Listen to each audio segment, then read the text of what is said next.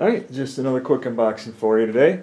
Just some records I picked up from Amazon.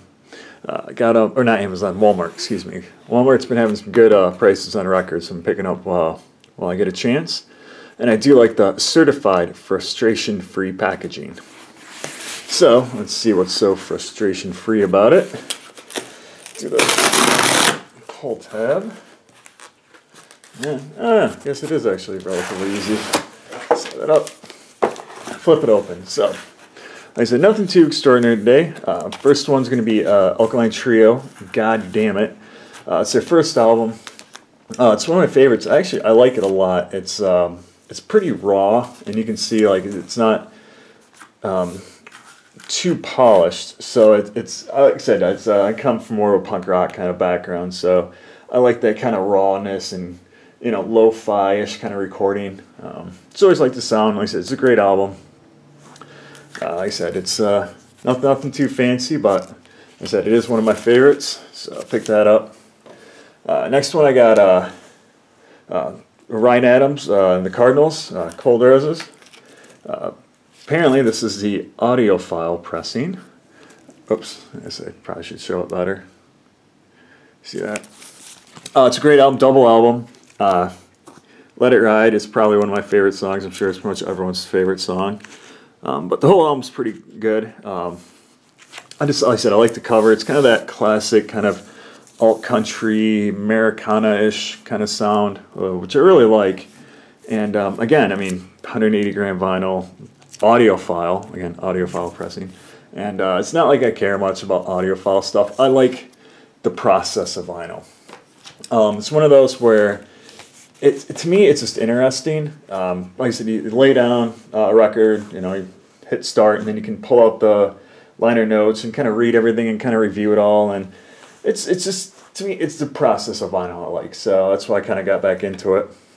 This one, it's Dust Bowl Ballads by Woody Guthrie.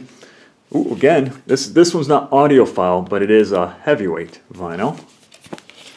And I picked this one up because I hear a lot of people talk about Woody Guthrie. Like Bob Dylan, I was a big fan of his.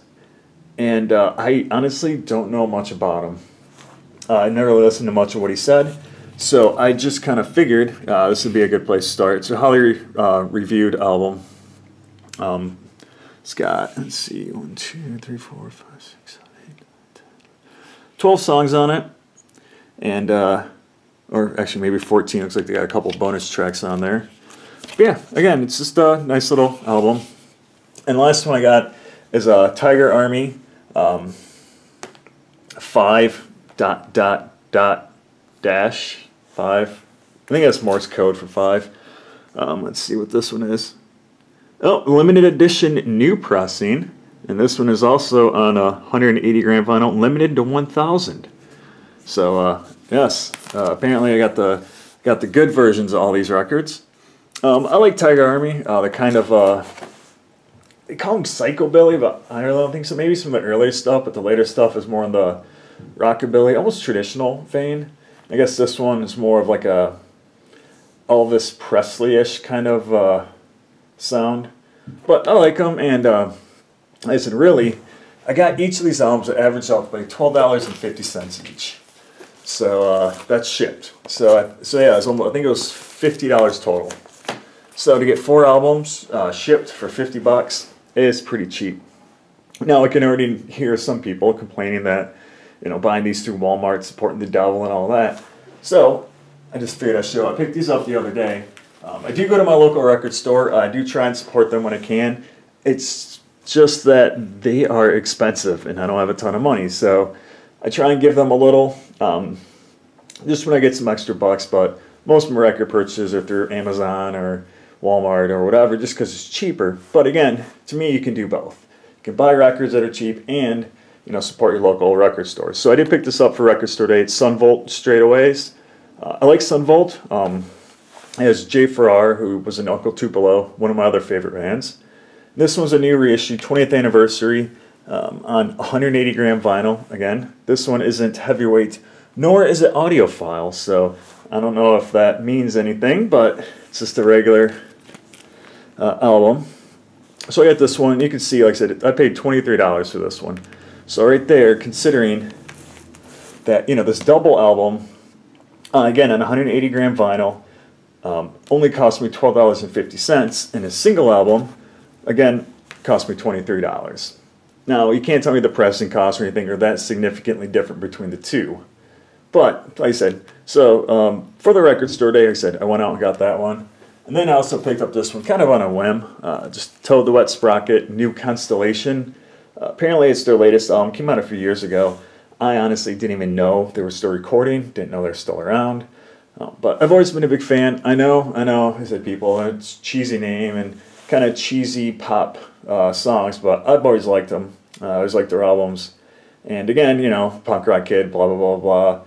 I like regular pop. I like soft music, country, you know, alt country, whatever. So I have no shame. There's no guilty pleasure in this. I like Toad the Wet Sprocket. It happens. So anyway, like I said, these are all my pickups. Just last week, I got a big order coming from New West Records. Should be in next week. They had a Black Friday sale, and I picked up a bunch of stuff that mostly, again, like alt country, country, folkish stuff. But yeah, but these are it. And like I said, there's some good, fun albums. And like I said, if you're not against spending some money at Walmart, because considering they can't be making much money on these, it is a good place to pick up vinyl for cheap. And like I said, you can see you do get good pressings from the good, you know, heavyweight or audiophile. Anyway, that's it for right now. Thanks.